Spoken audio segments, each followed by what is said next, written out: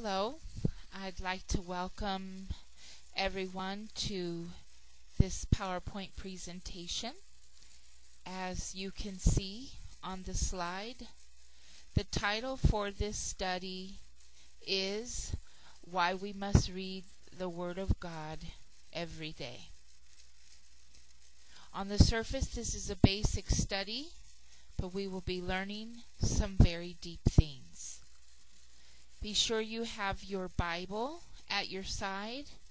Pause the video and look up every verse that's presented for yourself.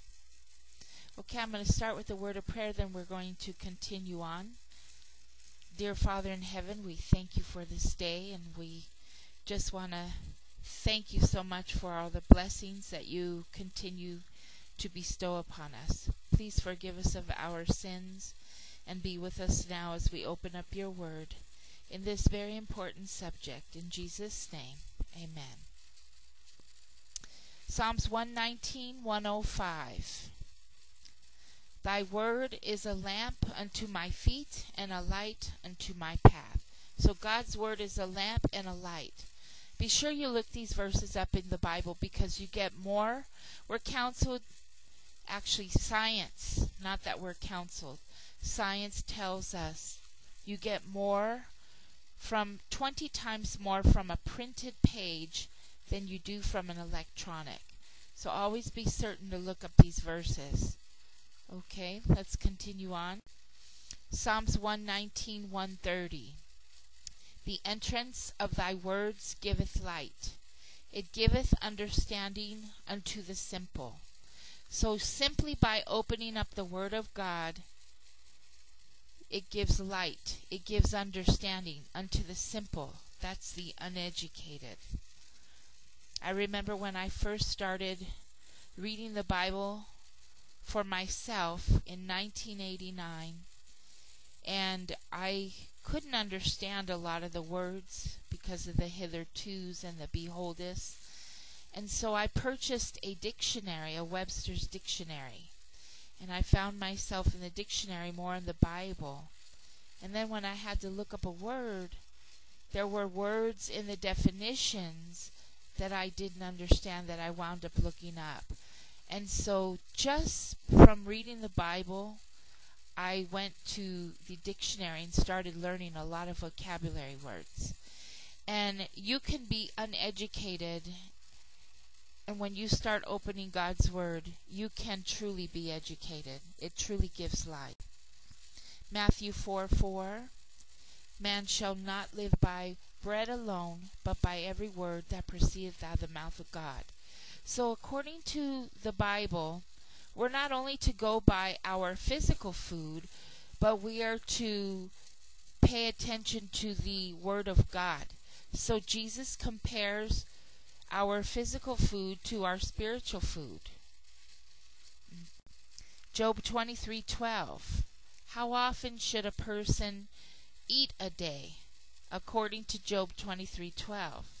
I have esteemed the words of his mouth more than my necessary food. I have esteemed the words of his mouth more than my necessary food. Well, how many times a day is it necessary to eat in order to get absolute nutrition? Well, the answer is 2. Okay, how many times is it necessary to eat in a day in order to have good nutrition? The answer is 2. We should eat at least 2 meals a day, and at one meal have the fruit and the other meal have the vegetables. Never mix your fruit and vegetables together. But if you do this and have grains and other things included, you can get all the nutrition necessary. Well, according to Job, he esteemed the Word of God more than his necessary food. So, what is more than 2? That would be 3. We must read the Word of God 3 times a day, but the first reading being the heaviest of the day. So, we're counseled from science and our books, breakfast should be the most heartiest meal of the day. So make your Bible reading the most heartiest in the morning, and the second most heartiest in the afternoon, and the shortest or smallest would be in the evening. And if you are brand new, you're not going to spend an hour, 2 hours, 3 hours in the Bible in the morning. I mean, some will, but a good majority won't. But just start off small and then build up each day. Question: what happens to a person when they don't eat during the day, or they skip a meal and they're not doing it for fasting? They get irritable, impatient, not always kind, grumpy, cranky, etc. And the same thing happens if we don't eat our spiritual food. We make it a point to eat every day, but for some reason our Bibles collect dust during the week. And we need to get in the habit of eating from the Word of God every day. Okay, the same thing happens when we don't eat our spiritual food. Question: why should we eat from the Word of God every day? Well, there's several answers to this, and we're going to look at them. Psalms 119, verses 9 and 11 tells us, well, before we read that, if you were a child, or a child went to their parent and said, "Mom, I'm hungry, I want breakfast," and the mom says, "Well, I fed you yesterday," would that be a suitable answer? Of course not. The nutrition from yesterday does not sustain for today. What you physically ate yesterday does not sustain for today. And the same goes with the Word of God. We need to eat that spiritual food every day, just as we eat the physical food. So here's reasons why. Wherewithal shall a young man cleanse his way? By taking heed thereto according to thy word. Thy word have I hid in my heart, that I might not sin against thee. So, it's for cleansing our way, and so that we don't sin against God. John 3:3 tells us the following: Jesus answered and said unto him, Verily, verily, I say unto thee, except a man be born again, he cannot see the kingdom of God. Brothers and sisters, this is very, very important. If we're not spiritually born again, we cannot see the kingdom of God. So, for those who have certain lifestyles that are contrary to God's word, and they say, well, I was born this way, the Bible says we all need to be born again. Okay, so if we're not spiritually born again, we cannot see the kingdom of God. So, how does this happen? How does one become born again? Being born again, not of corruptible seed, but of incorruptible, by the word of God, which liveth and abideth forever. 1 Peter 1:23. Being born again, not of corruptible seed, but by the word of God, which liveth and abideth forever. So we're born again by the word of God. We're born again through the word of God. This is how we're born again. Now, how often does this need to take place? How often does this need to take place? Paul tells us the following: I die daily. That's found in 1 Corinthians 15:31. So if we are to die daily, dying to self, carrying our cross daily, then this means we have to be born again daily. And the only way we can be born again daily, on a daily basis, is through reading the Word of God. So we have to die daily, and in order to die daily, we must be born again daily. And this can only happen through the reading of God's Word. What else happens when we read the Word of God? In Romans 10:17, we're told, So then faith cometh by hearing, and hearing by the word of God. So reading the word of God every day continues to increase our faith. I remember a story, well, this is a true situation that happened with me and a friend many years ago. She was not raised Christian. She wasn't really a believer. And then she started to come to the Lord. She was reading her Bible every day. And her faith was increasing more and more. And then about a year later, she had made a comment to me that she was losing faith. And she didn't know if she could trust in God anymore. So I asked her, when is the last time you read your Bible? And she said about 3 months ago. This is why she was losing her faith, because she had stopped reading the very book that was going to help her have the faith that was necessary, especially only being one who was reading on and off for a year. In John 15:3, we're told, ye are clean through the word. So, reading the word cleanses us. And according to the Bible, all of our righteousness is filthy rags. I believe that's in Isaiah 1:16. Yes. Wash you, make you clean, put away the evil of your doings from before mine eyes, cease to do evil. So, Isaiah 1:16, we're filthy. And we're told we have putrefying sores from our head to our feet. But the word cleanses us. We're clean through the word. In Psalms 107:20, we are told, he sent his word and healed them and delivered them from their destructions. So we're healed through the word of God. And I know of a story that a pastor told me many years ago that happened to himself regarding a relative. He had a relative who was dying of cancer in the hospital, and when he went to visit this relative, because he lived in another state, he asked the staff of the hospital to keep her television off at all times. And he started to read the Bible to her every day. And he would read it for hours. And in less than a week's time, I believe it was, she walked up out of that hospital cancer-free.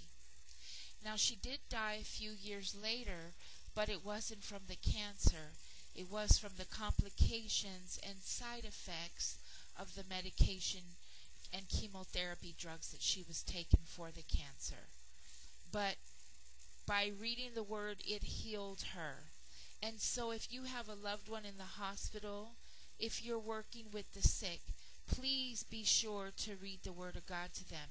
Have them get in some type of reading program where if it's just a few verses a day, or a chapter in Proverbs a day, or the book of Psalms, or the book of John, because it truly does heal people.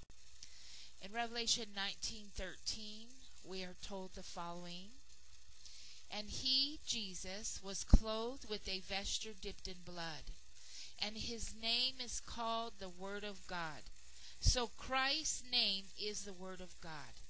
In John 1:1, we're told in the beginning was the Word was with God, the Word was God. In verse 14 of John 1, it says, and the Word became flesh and dwelt among us. But some people will say, yes, but that doesn't say the Word of God. It just says the Word. Well, here we have a verse telling us that Christ, and if you read verse 11, you'll see this is referring to Christ. I put his name in parentheses, but his name is called the Word of God. Now let's go on. Okay, in John 15, verses 4-7, we are told the following. Abide in me, remember Christ is the Word, and I in you. As the branch cannot bear fruit of itself, except it abide in the vine, no more can ye, except ye abide in me. I am the vine, ye are the branches.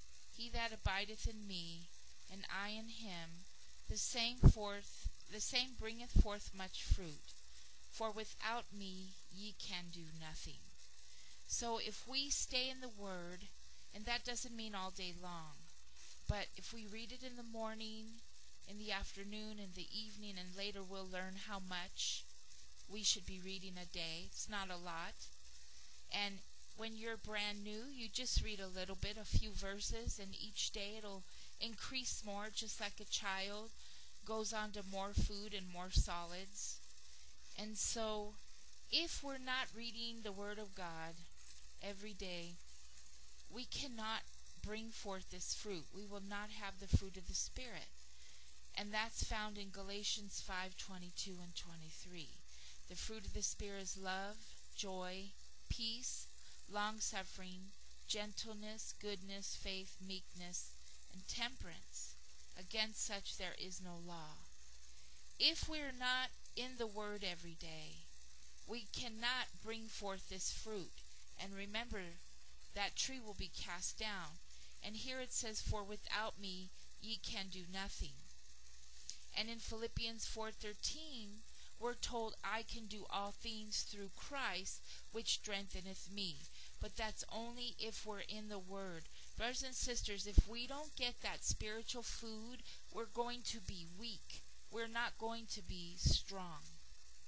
Continuing on, if a man abide not in me, he is cast forth as a branch, and is withered, and men gather them, and cast them into the fire, and they are burned. If ye abide in me, and my words abide in you, ye shall ask what ye will, and it shall be done unto you. When we read the Word of God, that's hiding the Word in our hearts. And the Word is Christ. So when we read the Word, Christ is abiding in our hearts. Let's continue on.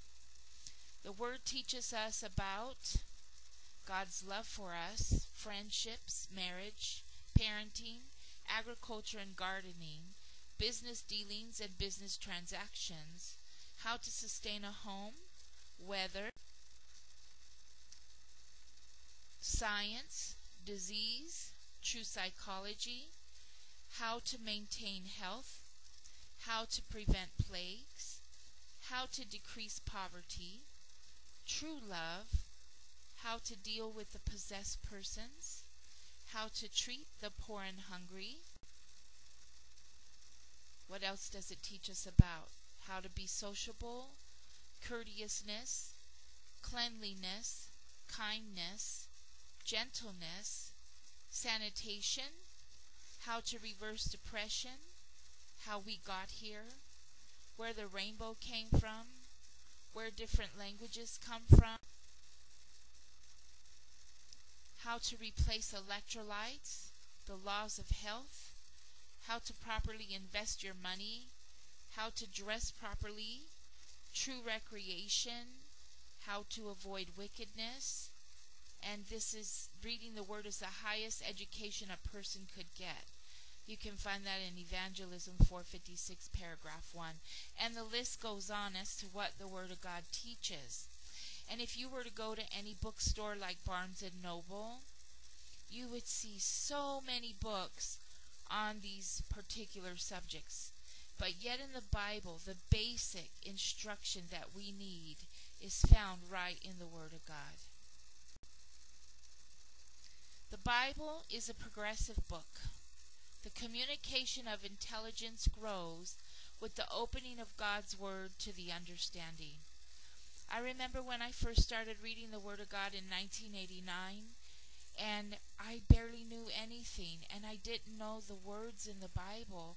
And brothers and sisters, it just took me maybe a year to really understand the words and understand what the Bible was saying, if even that long.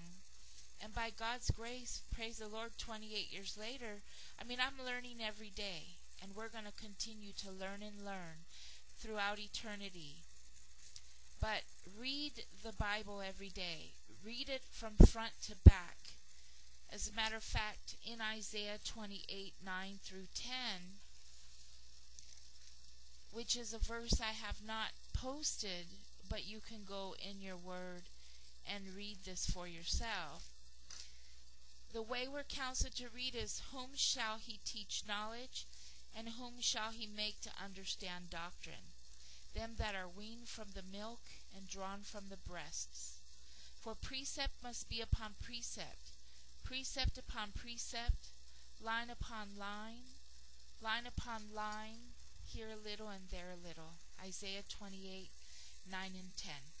So 2 ways to read the Bible, from Genesis straight through to Revelation, line upon line, but also according to subject matter. So if you're learning about the state of the dead, or the Sabbath, or health, or medicine, or sickness, or you can take like a Cruden's Concordance, look up all the words on the Sabbath, look up all the words on health, sickness, medicine, do word searches and study that way. Look up die, death, sleep. This is different ways. You can also get study guides that are according to subject matter, and then you can look up all the verses according to the subject matter. And this is called proof texting. One verse on top of another verse pertaining to the same subject. Let's continue on. God designed the Bible to be a lesson book to all mankind, in childhood, youth, and manhood, and to be studied through all time. The study of the Scriptures is the means divinely ordained to bring men into closer connection with their Creator and to give them a clearer knowledge of His will. It is the medium of communication between God and man. Great Controversy, page 69, paragraph 2. And that previous quote was 1888 Materials, page 259, paragraph 1. So the Word of God is the communication between God and man. The way we communicate with the Lord is we pray. And the way He communicates to us is through His Word, through providence, through nature, but specifically through His Word.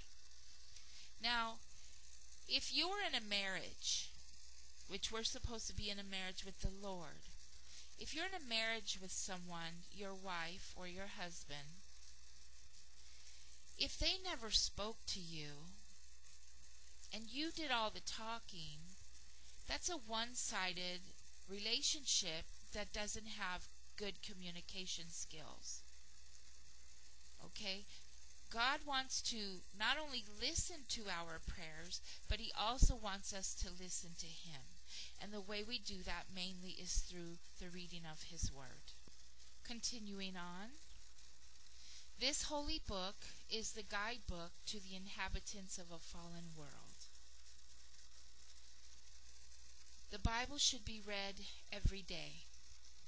And the previous quote was Sons and Daughters of God, page 190, paragraph 2. It's to be the guidebook to the inhabitants of a fallen world.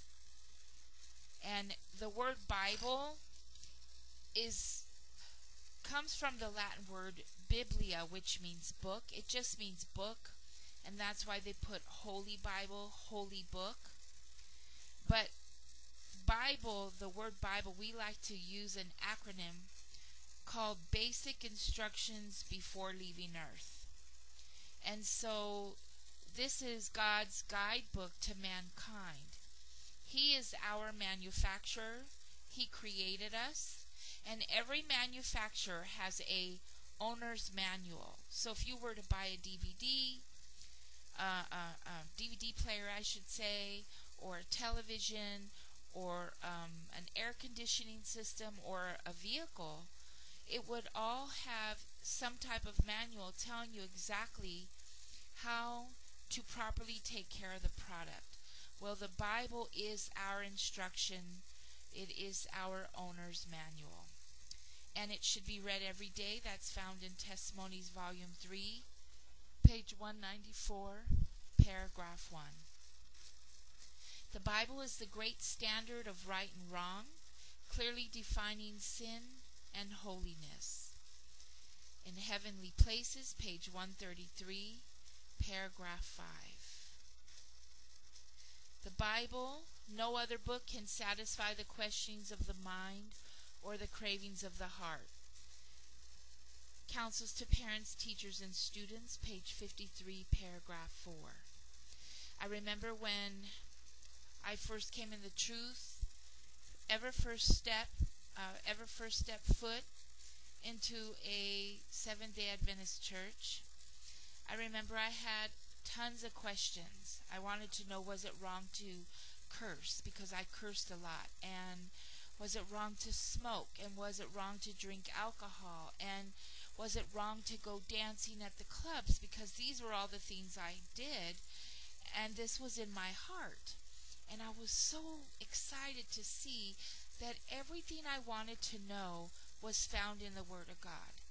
And as I continued to grow more and more as a Christian, many questions as to why this happened and why this, Lord, and why, the answer was there in the Bible.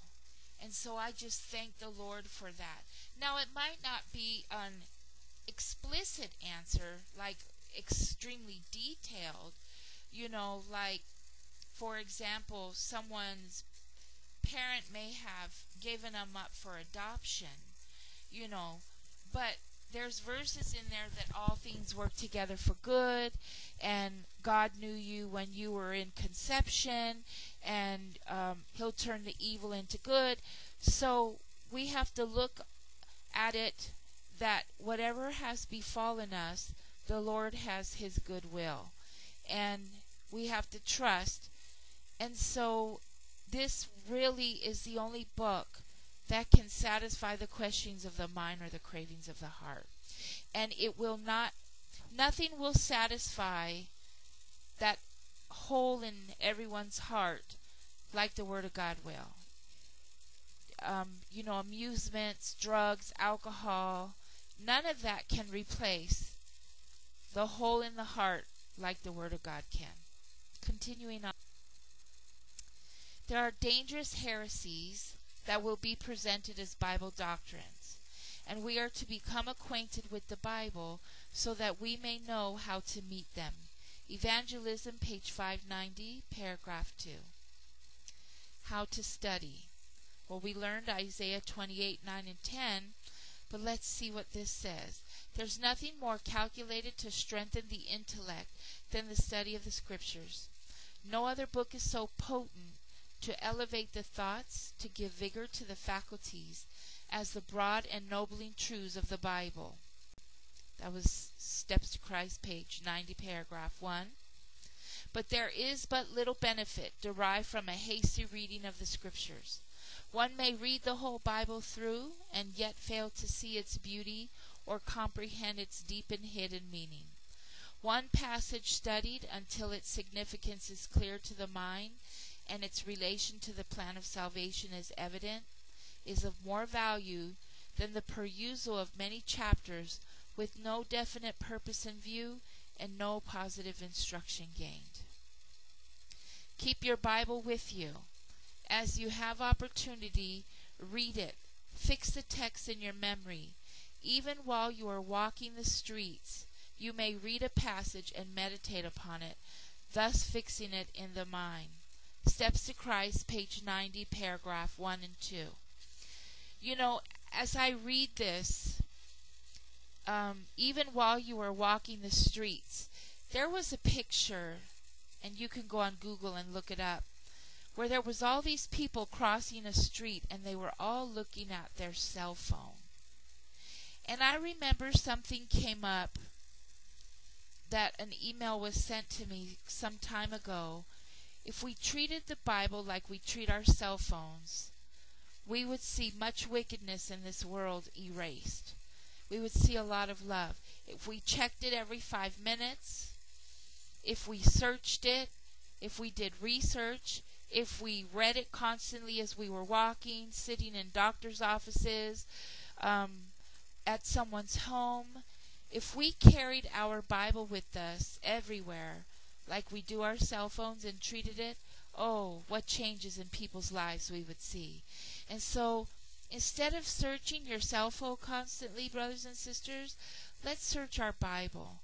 Let's fix our eyes upon a passage or two while we're standing in line at the stores or at the bank or we're waiting at the doctor's office, or why a friend or loved one is driving and we're in the passenger seat.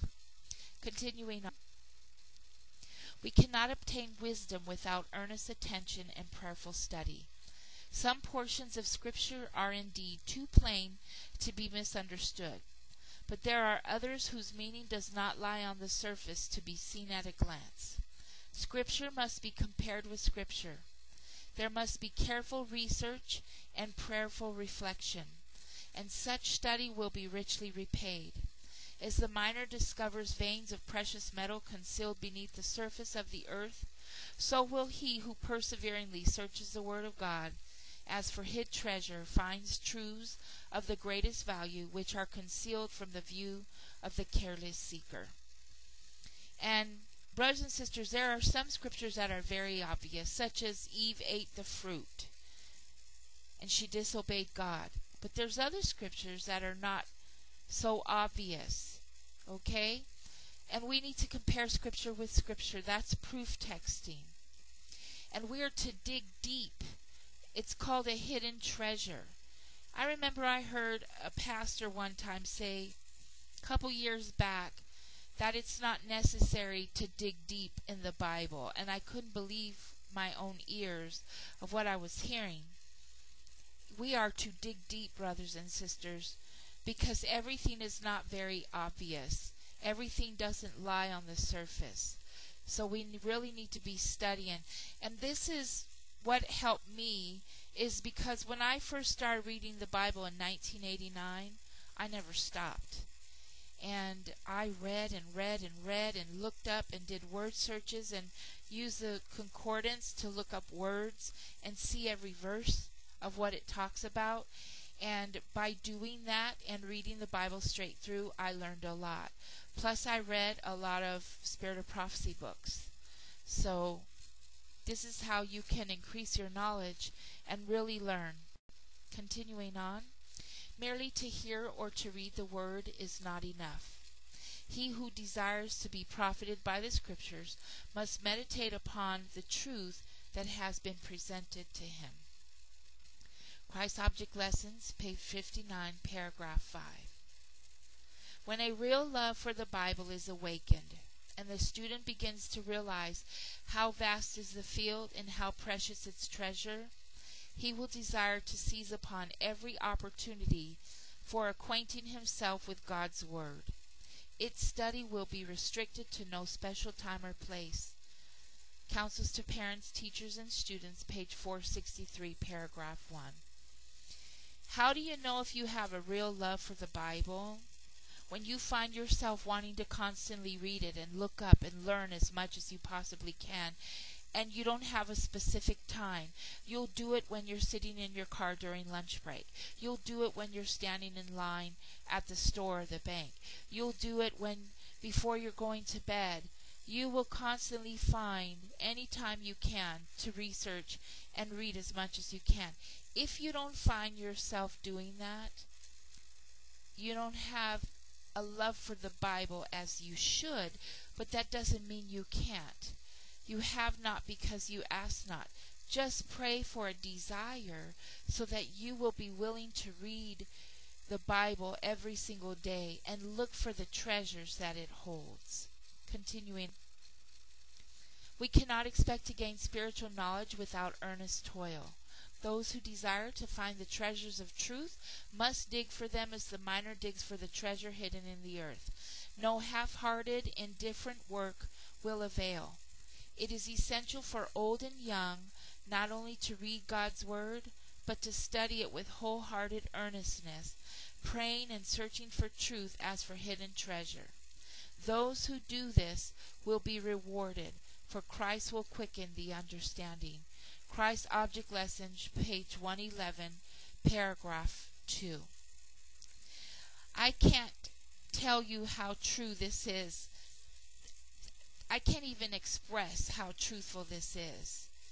And it's essential for both young and old to read God's Word and study it with wholehearted earnestness, praying and searching for truth as for hidden treasure. I remember when I was brand new and I didn't know how to study or where to start, I would just pray, Lord, what do you want me to read today? And I would open up the Bible and I would read a chapter or read maybe the first 10 verses and would be so surprised each time that it was pertaining to something I was going through at that particular moment or something that I needed to know. But God knew my heart. Then I decided to read from Genesis to Revelation. And then I decided to read according to subject. And I was doing every type of Bible study guide that I could do, whether it was the Amazing Facts study guides or Voice of Prophecy study guides or Steps to Life study guides. Some of these I don't know if are available anymore, but I did all the study guides I possibly could to learn as much as I could, and read Bible readings for the home as well. Great Controversy, Patriarchs and Prophets, Steps to Christ. I was reading all that I could, and all of those books that I mentioned, they go according to subject matter and bring all the verses together on that particular subject. And so this is how we're counseled to study, not just line upon line, but here a little and there a little. Continuing on. Search, oh search the precious Bible with hungry hearts. Explore God's Word as the miner explores the earth to find veins of gold. Never give up the search until you have ascertained your relation to God and His will in regard to you. Christ Object Lessons, page 111, paragraph 3. Never should the Bible be studied without prayer. Before opening its pages, we should ask for the enlightenment of the Holy Spirit, and it will be given. Steps to Christ, page 91, paragraph 1. Never should we study the Bible without prayer. Whenever you're about to open the pages, always ask for the Holy Spirit to give you enlightenment. Okay? And explore the Word of God as a miner is exploring the earth to find veins of gold. You think those people on treasure hunts, looking for a treasure chest back in like the 17 and 1800s, you think when they were looking for gold in California, they were haphazard about it? No, they were very earnest. They did whatever they needed to do, and they didn't stop until they found what they were searching for. Well, the Bible is full of precious gems and treasures. Continuing on. Let the student keep his Bible always with him. Counsels to Parents, Teachers, and Students, page 463, paragraph 1. We are never to leave our homes without our Bibles. You can have one in your nightstand for when you go to bed. You can have one in your desk drawer at work. And you can have one in your office, so you don't have to carry the same one everywhere you go if that's not convenient for you. But always have a Bible wherever you go, because you never know, you might come across someone who is going through something and they need to see the Word. They need to see the promises. You might be going through something and you need that Word.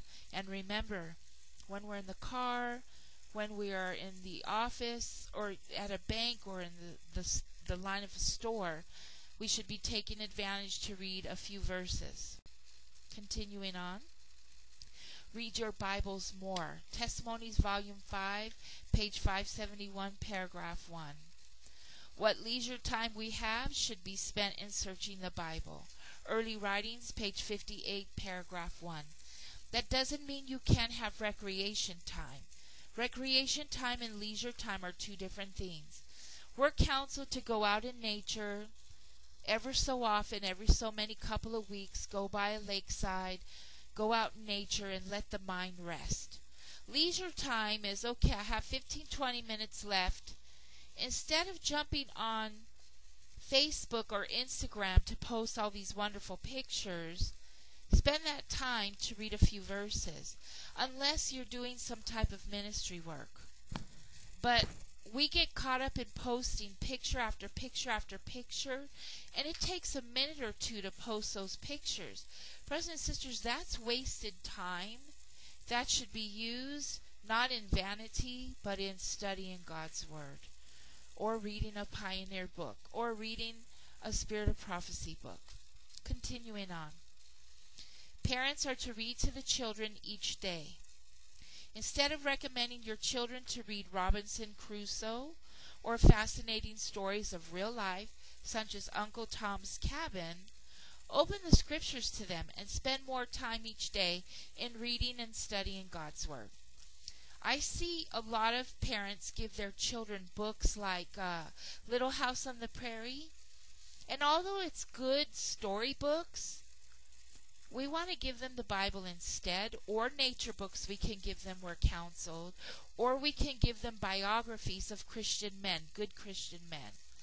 But as far as reading Robinson Crusoe, Uncle Tom's Cabin, and these different Tom Sawyer, Huckleberry Finn, these types of books should be used that time in reading the Word of God. Continuing on. In every family there should be a fixed time for morning and evening worship.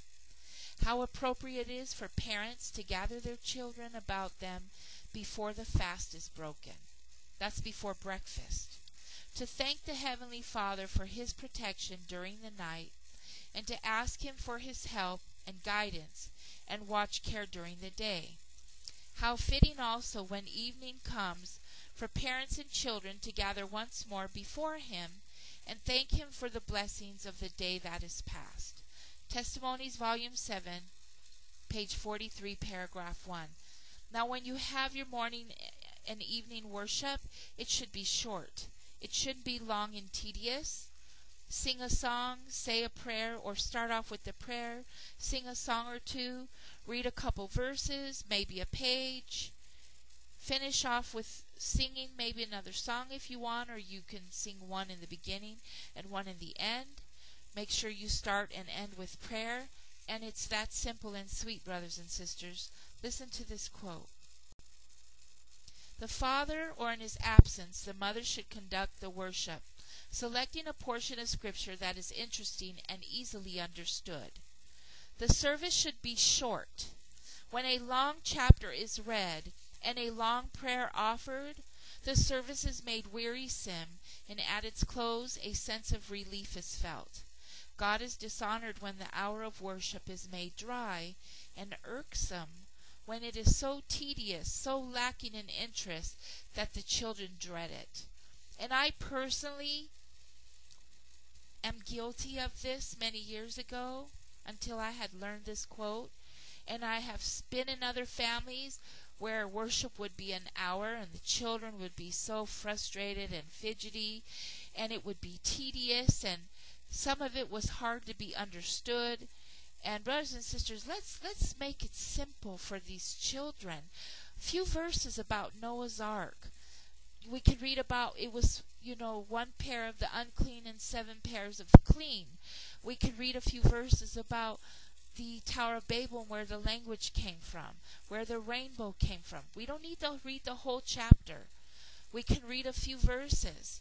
And as they get older, they'll have a longer attention span. But let's not make it weary. Let's make the hour of worship for our families, especially our children. Let's make them a beautiful time. God bless. One last thing to share with you. Here's a quote I forgot to share earlier. It says, "It is impossible to estimate the good results of 1 hour or even half an hour each day devoted in a cheerful, social manner to the Word of God. Make the Bible its own expositor, bringing together all that is said concerning a given subject at different times and under varied circumstances." Counsels on Sabbath School Work, page 42, paragraph 2. So we should be spending a minimum of half an hour to 1 hour each day. Now that might be less for some who are just starting out, but an hour a day is a good amount. And if you could do a little more, that would be even better. Okay, next quote tells us, or actually read Isaiah 28, 9 through 10. That is the verse that I was quoting to earlier. If you'd like this PowerPoint presentation emailed to you, and or the Word document that goes along with it to pass out, please send an email request to cbiblical@yahoo.com. That's the letter C for Christine, and then biblical, BIBLICAL, @yahoo.com. Lord bless everyone. And don't forget, we can never be born again if we aren't in the Word every day. Read your Bibles more. God bless.